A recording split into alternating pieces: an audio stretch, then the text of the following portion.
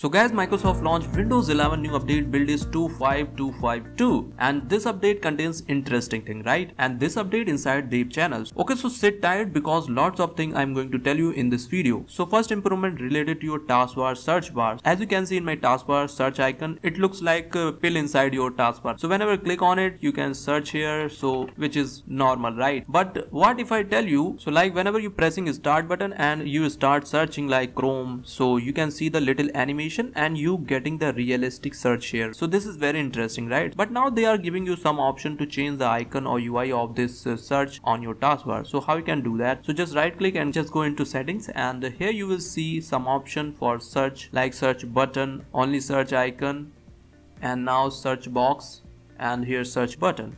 So whenever you set this search box, I don't know what is this, like whenever you go here and you not getting any option here for search. You can search from here in taskbar, right? Like Google Chrome and all these things. So I don't find it very helpful. The helpful thing is related to this start button and start typing, and you will get your search result here, right? Which looks pretty cool. So let me know your thoughts about this new changes and improvement in taskbar related to search, right? Another improvement related to your taskbar, like whenever you're connecting any VPN, you will get here some icon or indication on your this Wi-Fi or connected network. So currently this is not available in my system, so this will exactly look like this. Like whenever it is connected to VPN, it will give you some shield icon on your this network, right? These two changes in this build, and there are some fixes like Explorer crashing whenever you're pressing Alt F4, and there are many more bug fixes in this build, but I'm not going to explain each and every bug here, right? But we are going to talk about something else related to a previous build, right? Because in previous build you have lots of interesting things, like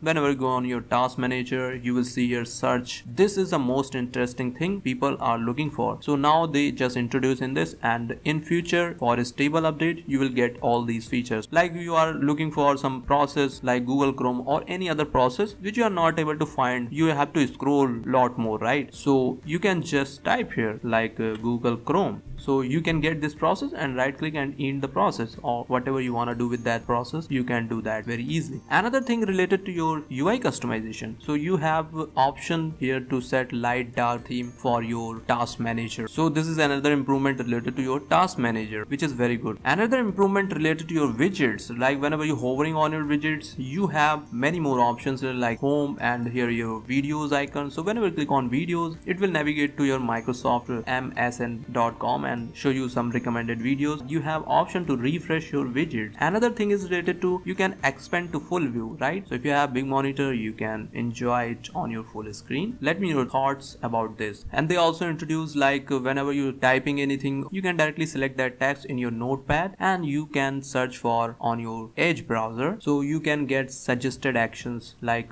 you are selecting any date, you can add that date to your calendar, right? Or any email, so you can directly email to them. So this is a great thing they are introducing, but currently it is for US only, as you can see here. So guys, these are the new features or update in this build or in previous build also. You can also say that moment 2 update, right? In future you are going to get moment 2 update maybe next month. So okay guys, that's it for this video. I hope you enjoyed watching this video. So just hit the like button and do subscribe if you are new on this channel.